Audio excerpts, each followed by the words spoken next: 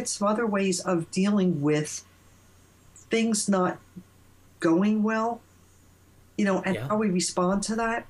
Well, one of the questions I was going to ask you actually relates, and we can bring it right back to that part, is Yeah. when you were saying that with all of the, all of the praise letters you got, the one that stuck in your mind was a letter about your hair. Yeah. Why is it that the majority of people can get 50 people saying they're amazing, and that one person that has an issue with it, we tend to focus on that?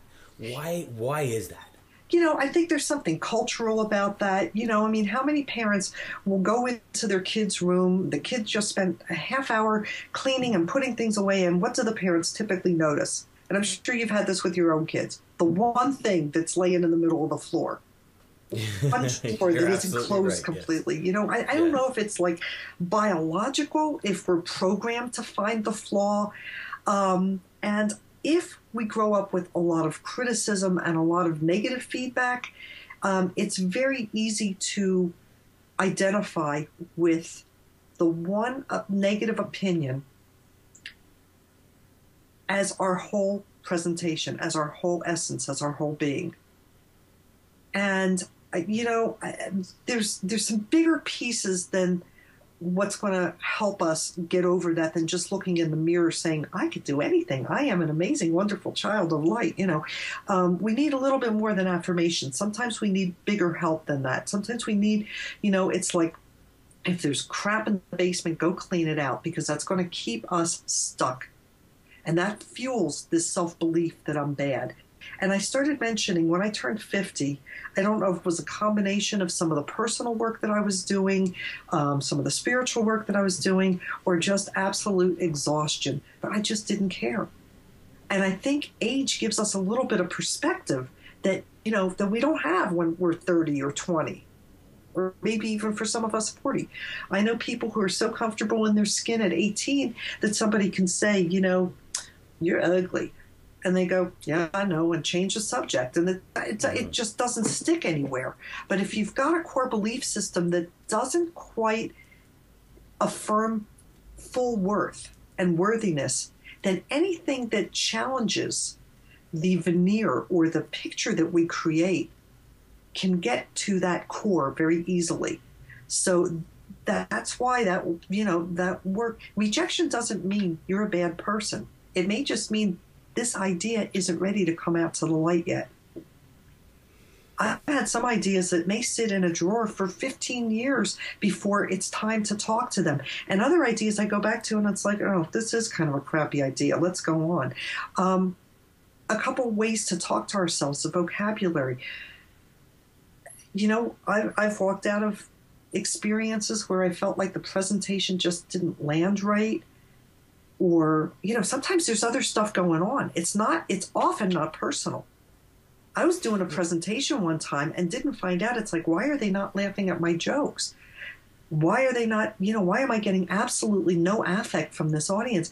And I found out afterwards that the teachers had gone in. This was like the day before the kids were coming.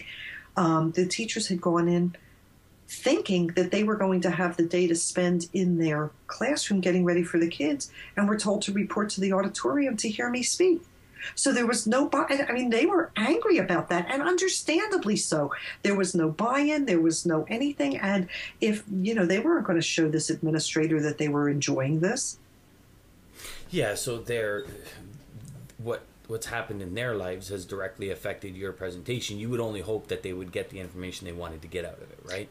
I show up, here, and this is another 12-step thing, you show up, you do what's in front of you, and you leave the rest to something that's bigger than you. And this has been one of the hardest lessons I've had to learn, is that I have to be willing to work without immediate validation. I think about my dentist, when she fills somebody's teeth, she has evidence. When my husband was doing construction work early when we first started our business, we'd go around town and he would say, oh, I hung that ceiling, or I put up that, I built this, whatever we were looking at, he had evidence. He had something he could look at. When you're a writer, when you're a teacher, when you're a presenter, when you're, doing the kind of work that I'm doing, I don't have a lot of concrete evidence. When I'm working with kids in the classroom, even day after day, a lot of the work that I do as a parent, you do this work on faith. Yes. We have to teach things more than once. And then sometimes you see a little glimmer that says, oh, he did get it. And he may not have gotten it from me. He maybe heard this from his second grade teacher and it finally showed up in my class in fifth grade. I don't know. I don't need to know. That's not my business. That's God or spirit or whatever, something bigger than I am. You leave the results up to, if you bring your highest level of integrity and accuracy and clarity. This is me talking about me. If I bring my highest level of integrity, accuracy, and clarity to the words that I say and the words that I write and the work that I do, the results are not up to me. And I know, Dan, that in many cases, I'm just one less time somebody has to hear something. They're not going to get it from me. But maybe I'm breaking up the soil so the next person who throws the seed down, the seed will sprout there. And that maybe it'll happen in another lifetime. I don't know. I don't get to know, and I don't need to know. You're delivering what you can, the information that you know you have, that you know is going to help in some way, shape, or form in the best ability you can. Absolutely. Absolutely. And then it's taken there. Yeah. And if it doesn't work out, I go out to my car and I look in the mirror and go, didn't go the way I wanted. What am I going to do different next time? That's the key. Corrective Do I take this feedback as a way to beat myself up, or do I take this feedback simply as information saying, maybe I need a little disclaimer here, or maybe we need a break earlier in the morning, maybe we need an activity in this spot. What can I do different? It's very interesting, and it's a great way to look at it because you're always evolving, you're always expanding, you're always learning. Even though you're an expert in your field, you're always willing to take that next step and go above and beyond and accept people's, because somebody in the audience might have a phenomenal idea for your next conference. That's where most of my material comes from. I'm constantly quoting things I've seen or things that people have told me. And, there's certain stories that I will probably tell until the day I die, as long as I'm doing a presentation. And everything about that presentation or my writing, I wanted to, if you look at what I wrote in 2010 and compare it to what I wrote in 1982, I would like to think that you're going to see a difference, that you're going to see growth there. And it doesn't mean that I was a bad person in 1982. I just didn't have the experience, the feedback, or, God bless them, the editorial assistance and feedback that I've gotten over 30 years as a writer. So it's all part of the process. It's all part of the process. And having a bad idea or an idea that doesn't work here doesn't mean that it's a bad idea or an idea that won't work over here. In a different time. Maybe it's not ready, exactly. Like you said. Yeah. Or with a different voice. I remember submitting the first couple chapters of the original edition of 21st Century Discipline when I was working on that.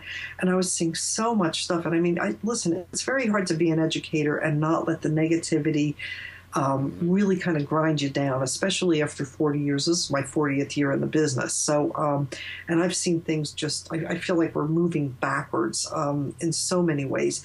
And so sometimes it gets to me and it shows up. And I had written this really kind of depressing voice, and I just written in this very depressing voice with this, I had submitted the first couple chapters and, my editor said, this is a great start. This is a great start. Now let's kind of turn the tone around a little bit. And it basically meant, scrapping that starting from scratch in a very different frame of mind. So sometimes it's just an exercise in, sort of like stretching before you work out. Yes. Sometimes you just write crap. And that's what it is. It's just crap. But it doesn't mean you're crap. It just means that that's part of the process of getting to the good stuff.